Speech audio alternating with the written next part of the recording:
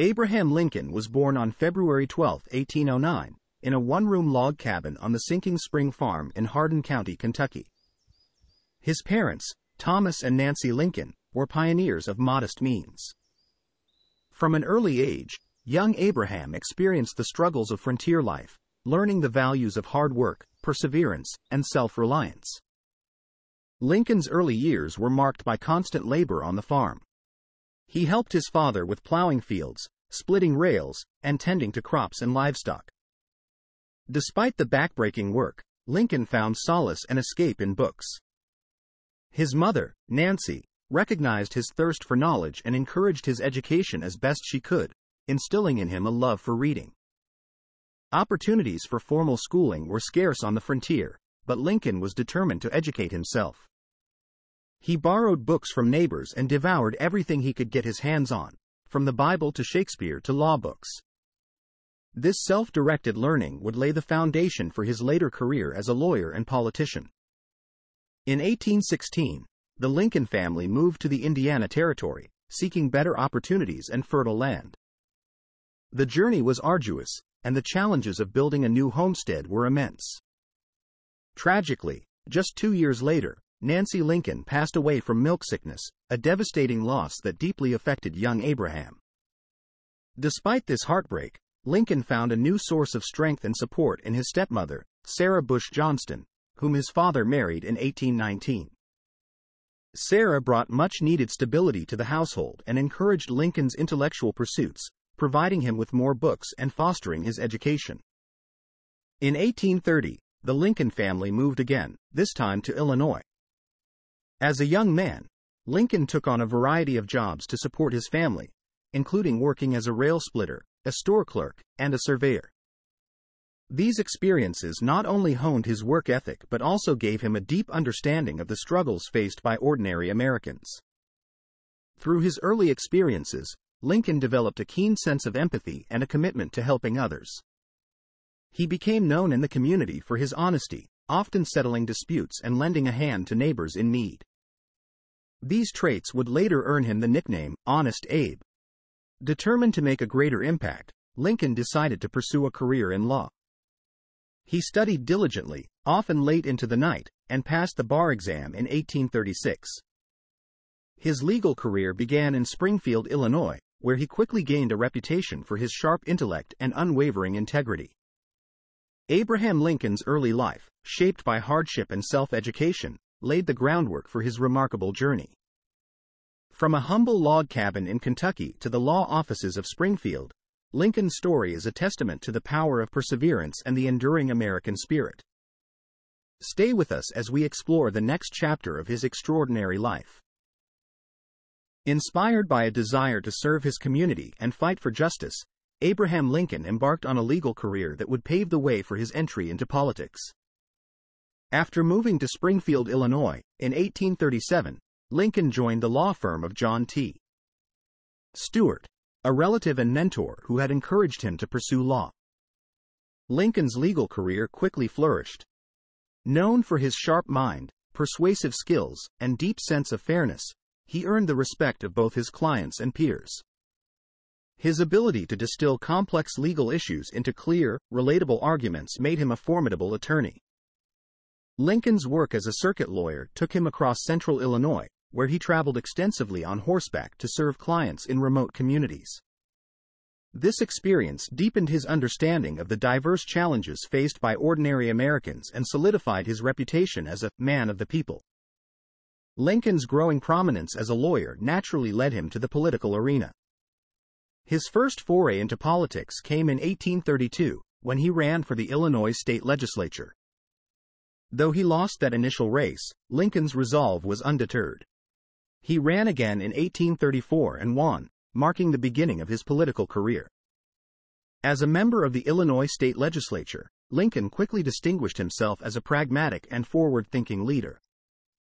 He championed infrastructure improvements, such as the construction of roads and canals, which he believed were essential for economic growth and development. Lincoln's legislative record reflected his deep-seated beliefs in equality and economic opportunity. He opposed the expansion of slavery and supported policies that promoted education and economic modernization. These stances aligned with the principles of the Whig Party, to which he belonged at the time. In 1846, Lincoln's political ambitions took him to the national stage when he was elected to the U.S. House of Representatives. During his single term in Congress, Lincoln continued to voice his opposition to the Mexican-American War, which he viewed as an unjust conflict initiated to expand slaveholding territories. Lincoln's tenure in Congress was marked by his principled stands on contentious issues. He introduced the spot resolutions, challenging President James K. Polk to specify the exact spot where Mexican forces had allegedly attacked American troops, thereby questioning the justification for the war. After his term in Congress, Lincoln returned to Springfield to resume his legal career. Yet, his political ambitions remained undiminished. He continued to stay active in politics, participating in debates and speaking out against the spread of slavery. His unwavering commitment to justice and equality set the stage for his eventual rise to national prominence. Abraham Lincoln's early political career and legal practice laid the foundation for his future leadership. His deep understanding of the law, combined with his commitment to fairness and equality, would prove crucial in the years to come. Join us in the next segment as we explore Lincoln's rise to national fame through the historic Lincoln-Douglas debates. In 1858, Abraham Lincoln's political career reached a pivotal moment when he challenged incumbent Senator Stephen A. Douglas for his seat in the U.S. Senate. This contest led to a series of 7 historic debates that captivated the nation and defined the political landscape. The debates took place in 7 towns across Illinois: Ottawa, Freeport, Jonesboro, Charleston, Galesburg, Quincy, and Alton. Each location attracted thousands of spectators, eager to hear the 2 candidates discuss the pressing issues of the day, particularly the expansion of slavery into new territories. At the first debate in Ottawa, Lincoln and Douglas set the stage for their ideological clash. Douglas, a prominent Democrat, championed the doctrine of popular sovereignty, which held that the settlers of a territory should decide for themselves whether to permit slavery. In contrast, Lincoln argued passionately against the expansion of slavery. He believed that the nation could not endure permanently half slave and half free. His moral conviction was clear. Slavery was fundamentally wrong, and its spread must be halted to preserve the nation's founding principles of liberty and equality. The second debate in Freeport became particularly famous for Lincoln's strategic questioning. He asked Douglas whether the residents of a territory could lawfully exclude slavery before achieving statehood, despite the Supreme Court's Dred Scott decision. Douglas's response, known as the Freeport Doctrine, stated that territories could effectively exclude slavery by failing to enact laws essential for its protection. Douglas's answer attempted to reconcile his support for popular sovereignty with the Dred Scott decision, but it ultimately alienated Southern Democrats while failing to satisfy Northern abolitionists. This response highlighted the deep divisions within the Democratic Party and underscored the complexity of the slavery issue. Throughout the remaining debates, Lincoln and Douglas continued to clash over slavery and its implications for the future of the Union. Lincoln's eloquence and moral clarity resonated with many Northerners, while Douglas's political acumen and defense of popular sovereignty appealed to his base. Lincoln's style was measured and logical, appealing to the audience's sense of justice and morality. He used plain language and powerful metaphors to make his points accessible and relatable. Douglas, on the other hand, was known for his forceful oratory and combative approach, often attacking Lincoln's positions directly. The Lincoln-Douglas debates garnered national attention, with newspapers across the country covering each event extensively. These debates marked the first time that political candidates engaged in such a public and sustained series of discussions, setting a precedent for future political campaigns. Although Lincoln ultimately lost the Senate race to Douglas, the debates elevated his national profile and showcased his ability to articulate the moral arguments against slavery. His performance during these debates laid the groundwork for his successful presidential campaign 2 years later. The Lincoln-Douglas debates were more than just a political contest. They were a profound exploration of the nation's most pressing moral issue. They highlighted the growing sectional divide and set the stage for the monumental challenges that lay ahead. Join us in the next segment as we delve into Lincoln's election as president and the tumultuous events that followed. Abraham Lincoln's presidency was immediately engulfed in the turmoil of the Civil War, a conflict that would become one of the most defining and devastating periods in American history. As commander-in-chief, Lincoln faced the enormous challenge of preserving the Union and ending the rebellion of the Confederate States. Lincoln's leadership during the Civil War was characterized by his hands-on approach and his determination to understand military strategy. Despite having no formal military training, he immersed himself in the complexities of war, often spending long hours poring over maps and military reports. The early years of the war were marked by significant challenges and setbacks for the Union. The First Battle of Bull Run, fought in July 1861, ended in a crushing defeat for Union forces, shaking the North's confidence. However, Lincoln's resolve only strengthened, and he continued to seek capable military leaders who could turn the tide. Finding the right generals was crucial. Lincoln's patience and persistence paid off when he appointed Ulysses S. Grant as General-in-Chief of the Union armies in March 1864. Grant's aggressive tactics and willingness to engage the enemy aligned with Lincoln's strategic vision, leading to a series of critical Union victories.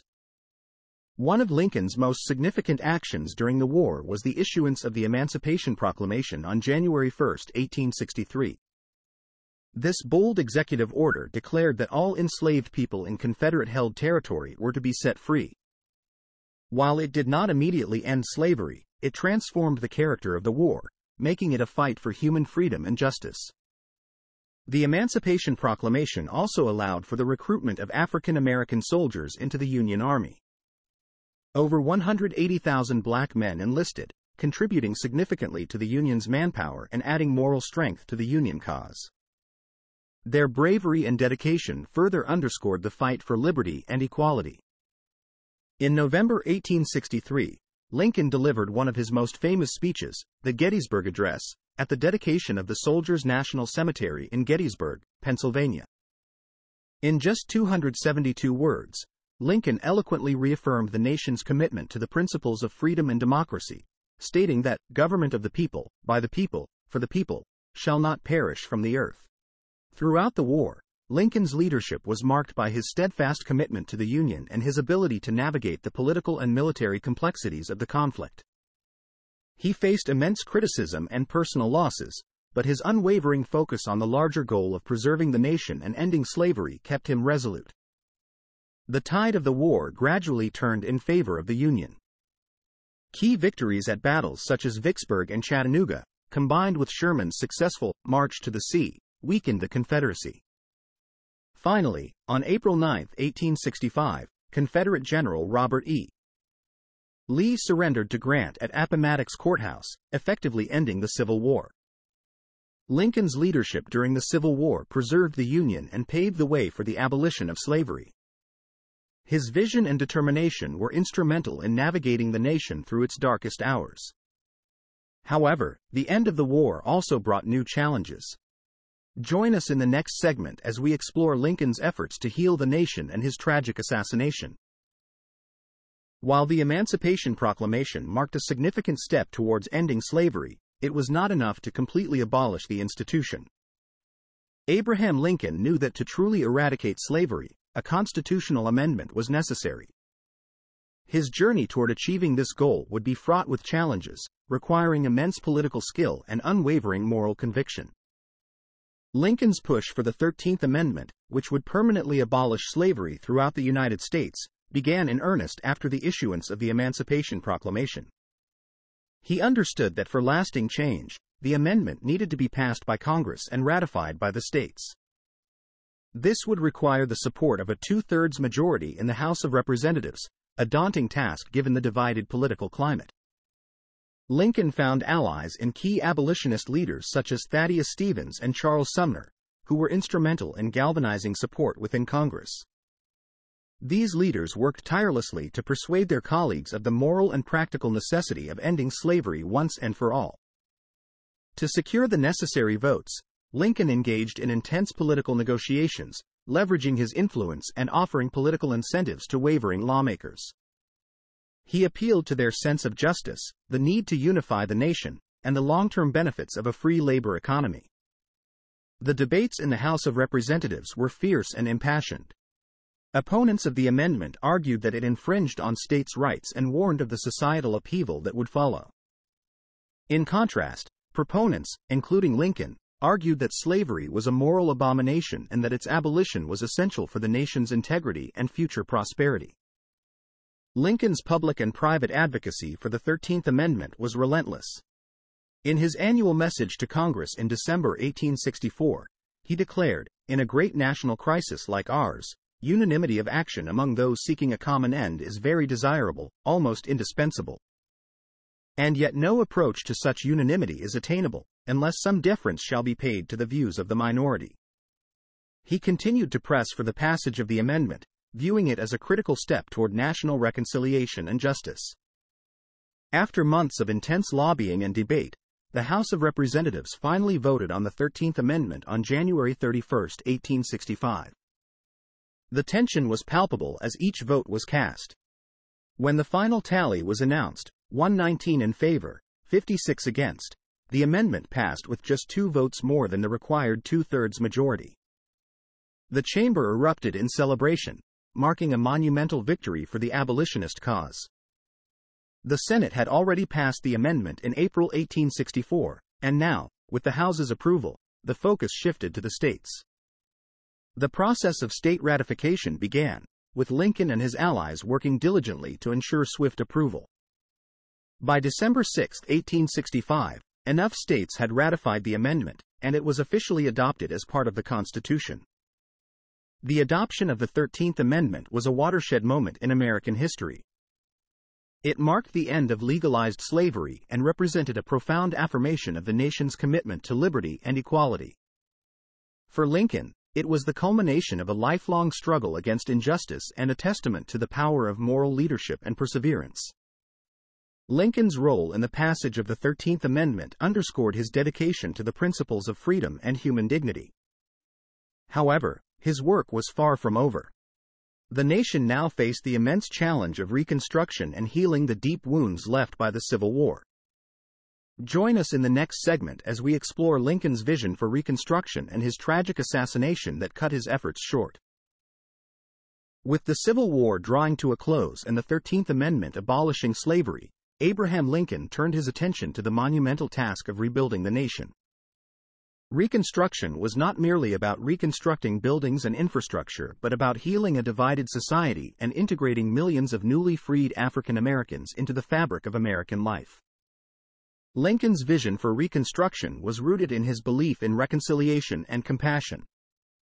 He sought to bring the Southern states back into the Union as quickly and smoothly as possible, without fostering further resentment or prolonging the conflict. His approach was encapsulated in his second inaugural address, delivered on March 4, 1865. With malice toward none, with charity for all, with firmness in the right, as God gives us to see the right, let us strive on to finish the work we are in, to bind up the nation's wounds, to care for him who shall have borne the battle, and for his widow, and his orphan, to do all which may achieve and cherish a just, and a lasting peace, among ourselves, and with all nations. These words embodied Lincoln's desire for a Reconstruction built on forgiveness and unity. Lincoln's proclamation of amnesty and Reconstruction, issued in December 1863, outlined his lenient approach. It offered full pardons and restoration of property to all Southerners who took an oath of allegiance to the Union and accepted the end of slavery, excluding only high-ranking Confederate officials and military leaders. Additionally, if 10% of the voting population in a state took this oath, that state could reestablish its government and send representatives to Congress. Several Southern states began to take advantage of Lincoln's 10% plan, starting the process of rejoining the Union. This pragmatic approach aimed to stabilize the South quickly, reduce suffering, and lay the groundwork for a more inclusive society. However, Lincoln's lenient policies faced significant opposition from radical Republicans in Congress. They believed that the South should be more severely punished and that greater protections and rights should be granted to freed African Americans. Figures like Thaddeus Stevens and Charles Sumner argued for more stringent measures to ensure civil rights and to fundamentally transform Southern society. Despite differing views, significant steps were taken to support newly freed African Americans. The Freedmen's Bureau, established in March 1865, played a crucial role in providing food, housing, education, and legal assistance to former slaves. Lincoln supported the Bureau's mission to help African Americans transition from slavery to freedom and citizenship. In early April 1865, Lincoln made a poignant visit to Richmond, the fallen capital of the Confederacy. Walking through the war-ravaged city, he was met by jubilant freed slaves who hailed him as their liberator. This visit symbolized Lincoln's commitment to healing and rebuilding the South, and his desire to see freed African Americans fully integrated into American society. Lincoln's plans for Reconstruction extended beyond mere political reintegration. He envisioned a society where the rights of all Americans were protected, and where the nation could move forward united in purpose and spirit. His emphasis on education, economic opportunity, and legal equality laid the foundation for what he hoped would be a more just and equitable nation. Abraham Lincoln's vision for Reconstruction was one of healing and hope. He sought to bind the nation's wounds and create a society where liberty and equality were truly upheld. However, his efforts were tragically cut short by his assassination. In the final segment, we will explore the circumstances of Lincoln's death and the enduring impact of his legacy. On the evening of April 14, 1865, just days after the end of the Civil War, Abraham Lincoln attended a play at Ford's Theater in Washington, D.C. The war-weary president sought a rare moment of relaxation with his wife, Mary Todd Lincoln, and friends. The night, however, would take a tragic turn. John Wilkes Booth, a well-known actor and Confederate sympathizer, had devised a plan to assassinate Lincoln, believing it would reignite the Southern cause. As the play, Our American Cousin, unfolded, Booth slipped into the president's box and fired a single shot at Lincoln's head. Pandemonium erupted in the theater. Booth leapt from the box to the stage, shouting, "Sic semper tyrannis," thus always to tyrants, and made his escape, despite breaking his leg in the process. The stunned audience and Lincoln's companions quickly realized the gravity of the situation. Lincoln was carried across the street to the Peterson House, where doctors did everything they could to save him. Despite their best efforts, it was clear that the wound was fatal. Surrounded by his family and closest advisors, Abraham Lincoln passed away at 7:22 a.m. on April 15, 1865. News of Lincoln's assassination spread quickly, plunging the nation into deep mourning. People from all walks of life gathered to pay their respects, reflecting on the loss of the man who had guided the country through its darkest hour. Lincoln's body was transported by train from Washington, D.C., to his hometown of Springfield, Illinois, with millions of Americans lining the route to honor their fallen leader. Abraham Lincoln's legacy has endured through the generations. His leadership during the Civil War, his efforts to end slavery, and his vision for a united and just America have cemented his place as one of the nation's greatest presidents. Memorials and monuments across the country stand as testaments to his enduring impact. Lincoln's fight for freedom and equality laid the groundwork for future generations to continue the struggle for civil rights. From the abolition of slavery to the civil rights movement of the 1960s and beyond, his legacy has inspired countless Americans to pursue justice and equality for all. Historians and scholars often reflect on Lincoln's profound influence on American history. His speeches, writings, and actions have been studied and revered, providing insights into his character and the principles he championed. Lincoln's legacy is not just about the past but continues to shape the nation's future. Abraham Lincoln's life and legacy are a testament to the power of leadership, compassion, and unwavering commitment to justice. His journey from a humble log cabin to the White House, his guidance through the Civil War, and his ultimate sacrifice for the nation's unity and freedom make him a towering figure in American history. As we reflect on Lincoln's legacy, we are reminded of his words at Gettysburg, that this nation, under God, shall have a new birth of freedom, and that government of the people, by the people, for the people, shall not perish from the earth. These words continue to inspire and challenge us to strive for a more perfect union.